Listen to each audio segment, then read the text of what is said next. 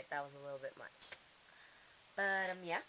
I just finished up doing a bit of cleaning yesterday. Well, today, I guess.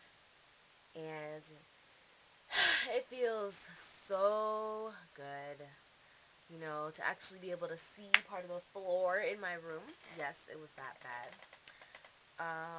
I really didn't sleep all night long, though. Yeah, but it had to be done.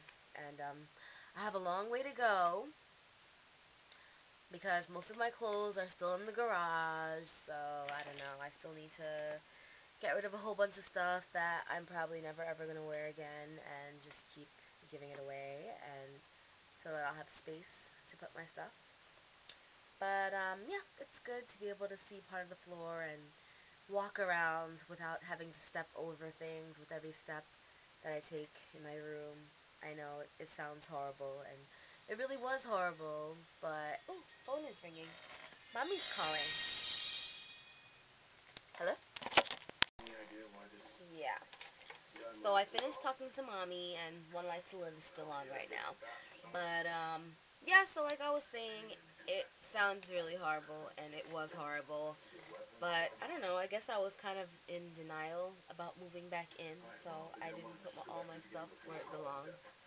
But I am slowly doing that, and who knows, with my luck, I'll probably have to move right back out really soon. But, hey, while I'm here, I might as well be here, and, yeah.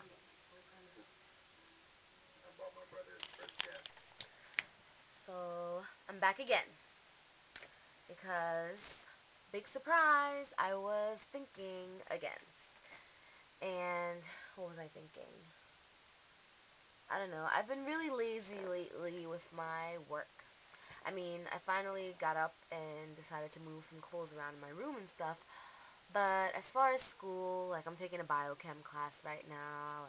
And, long story, but I really don't like it. I mean, I started out and I'm like, ugh, my teacher sucks.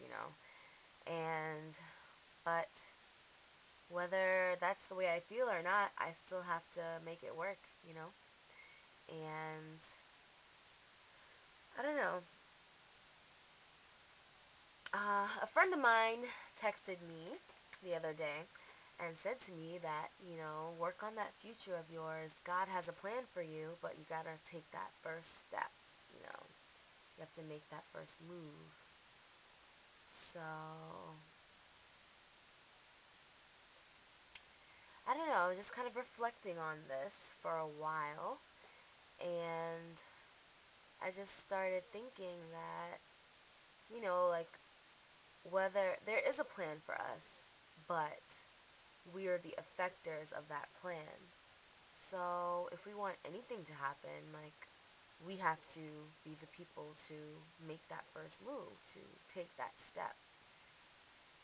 And I don't know, like, I just finished reading that book, The Shack, and something in it stuck in my mind, like, pertaining to the future.